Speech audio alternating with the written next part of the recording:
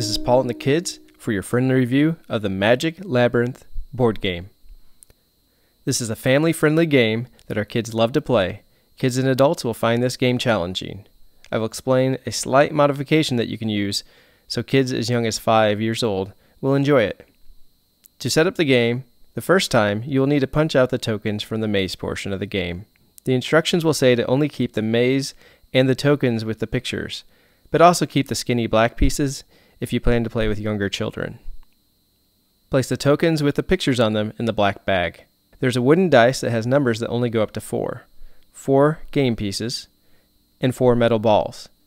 The bottom of the game pieces are magnetic, so the balls will stick to them. You'll find little wooden pieces that are used to create the maze. To set up the board, you place the maze on the black plastic base. Then you use the wooden pieces to create a maze. There are suggested setups in the instruction booklet.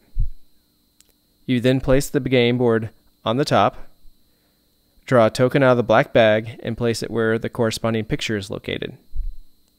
Based on the number of players, place the game pieces being used in the opposite corners, with a metal ball underneath each of them. Now the players will take turns. Each turn, a player rolls the dice to determine the number of moves that they will get. The goal is to get to the token place without hitting a wall. If the player hits a wall on their turn is over. They will then find the metal ball in one of the corners and place the piece back in their original starting corner. If the player gets to a token, a new one is drawn and placed on the board. The first to acquire 5 tokens wins the game. A modification you can use is to mark each wall that's discovered with a black piece. This can make the game easier and less frustrating for younger children.